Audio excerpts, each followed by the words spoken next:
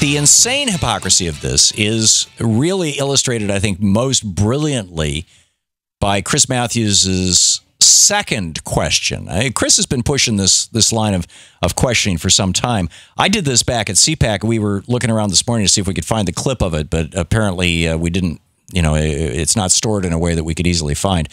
But this was like 6-8 years ago at CPAC. I had an anti-abortion guy. And the ones who like go way over the top are almost always men. Although I'm guessing there are some women out there who take these kind of positions. But anyhow, I said, okay, so let me get this straight. Abortion is murder. He said, yes. I said, in all cases, regardless of when the baby, how or what, it's not even a baby. I mean, whether it's a zygote or a fetus or an embryo or, regardless of when it is in the pregnancy. If it's the first 2 weeks of the pregnancy, it's still murder. And he said, yes.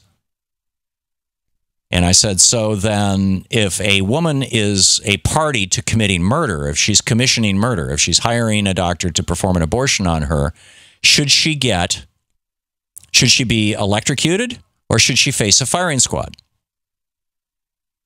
And the guy said, and I kid you not, and those of you who are longtime listeners to this program probably remember this. On our conference call about the show this morning, Louise brought it up and Sean remembered it. And it was like, yeah. The guy said, that's up to the state.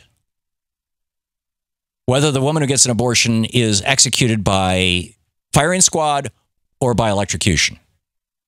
That's up to the state. But of course, it should be capital punishment. I mean, it's murder.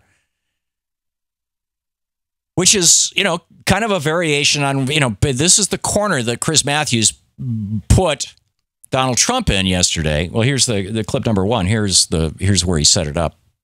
Do you believe in punishment for abortion? Yes or no, as a principle? The answer is that there has to be some form of punishment. For the woman? Yeah, there has to be some form. This is what happens when somebody who really... Donald Trump has been pro-life his whole life. He's supported Planned Parenthood. He's just doing this song and dance because it's necessary to get the Republican nomination. And he doesn't know what he's talking about. Right? This is not an issue that he's ever spent much time thinking about, other than when he was in support of Planned Parenthood. And he's given us a pretty strong, full-throated defense of Planned Parenthood. But then it got really bizarre when Chris Matthews said, okay, well, what about the men? Don't they play a role in this? Clip number 2. What about the guy that gets her pregnant? Is he responsible under the law for these abortions? Or is he not responsible for an abortion decision? It hasn't. Different feelings, different people. No. I would say no. Well, they're usually involved. Yes. Yes, the men are usually involved. Oh, man.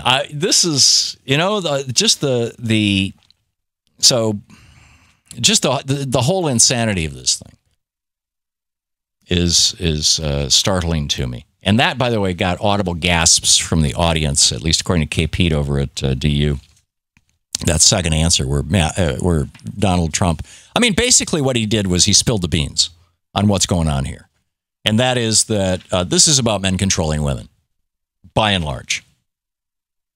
To watch more clips from our programs, hit the Watch More Videos button over here. And please be sure to hit the handy-dandy subscribe button so you'll always be up to date. Tag, you're it.